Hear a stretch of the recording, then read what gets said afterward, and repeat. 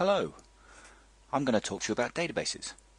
My name is the Database Management System, and I'm in charge of everything that goes on inside the database. I'm the person who knows where everything is and how to get it. I've organised my database in lots of tables. I've got a table for the form tutor, I've got a table for the form group, and I've got a table for the students. Each of these tables contains lots of records.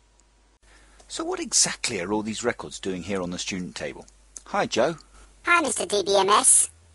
Well, a record is all the data we want to store on an object. Hey, who are you calling an object? Oh, ignore him.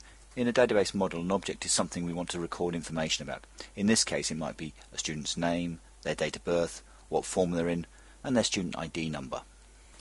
I can then come along and interrogate the database. Hands up all those in the tutor group 7DF. Each student gets their own record. See here we've got Joe, you've already met, Fred, Francis, Bill and Bobby, each with a separate record.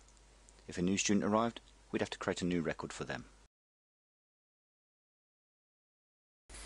Let me show you around inside Joe's record. We keep 4 bits of data about every student in this database, and to keep everything organised and easy to find, I keep each one in its own separate field, as you can see here. 4 pieces of data, 4 fields. The first field is the student ID number. Joe's number is 13421. The next field stores Joe's form, and we keep Joe's name in this name field. Finally, his date of birth is kept in the DOB field. Hang on a minute, there's someone at the gate of that field. Hey, who are you? I'm the data type police, and it's my job to stop users messing up the database by entering dirty data. You try putting something in this field that isn't a date, and I'll stop you. So what if I tried to put the word red in here? Is red a date?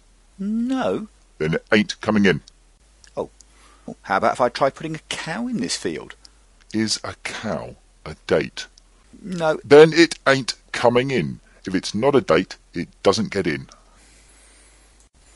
Well, good. Actually, I like this policeman. He stops people messing up my nice clean data, and if something goes wrong in a database, it's because somebody has put something wrong into it. So, in a record, we have fields, a field for each piece of data that we want to store, and we can set data types for those fields to help make sure the users can't mess it up.